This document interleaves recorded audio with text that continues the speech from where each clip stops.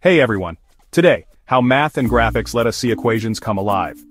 Graphics in math are visual representations of functions, data, shapes, or relationships, like plotting y equals x squared or showing sine waves. They help us understand patterns and behavior that are hard to see from just equations. Here are 3 quick examples.